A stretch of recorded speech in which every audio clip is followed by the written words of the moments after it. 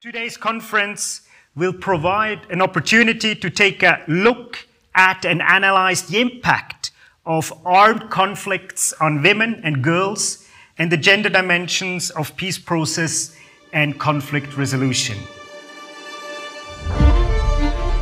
So this is a very interesting moment to get in dialogue with people outside academia. To foster dialogue, participation, and a culture of inclusion.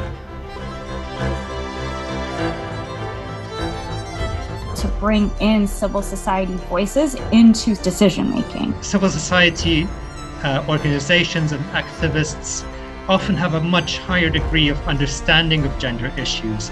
Work between the different organizations must be much more integrated as we know it is now. So the military components for peacekeeping is guaranteeing safe and secure environment. You can't really separate the issue of security with the issue of peace building.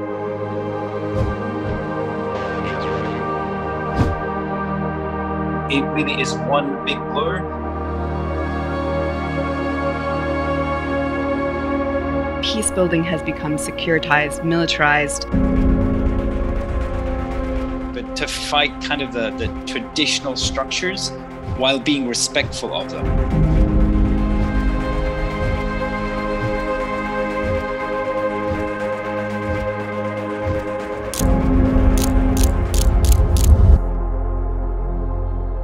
Boko Haram initially used female suicide bombers because there was a perception that females were not seen as combatants.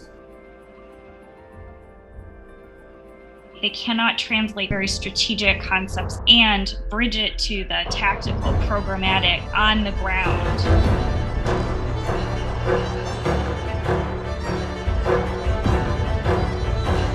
Everything's happening in the same time. So the impact that the military has when they enter to pacify, it also has an impact directly on society. And that's why you need to have the local actors. And they need to be in the decision making about peace building.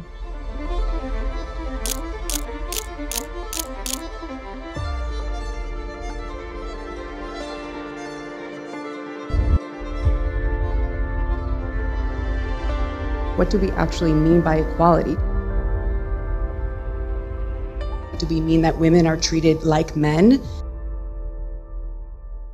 Need for women's meaningful participation doesn't start or end at the negotiation table.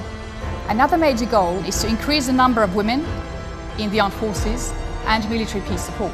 Can we also imagine what equality might look like if people are respected for their differences? First of all, that gender analysis is a power analysis. Gender always operates in intersection with other identity markers.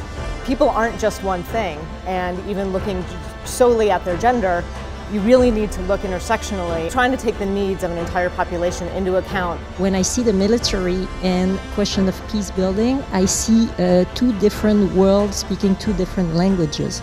Really fundamentally take a broader approach to security and understand what it is that is locally understood as the security needs. But I think we have to translate the research into practical, operational actions.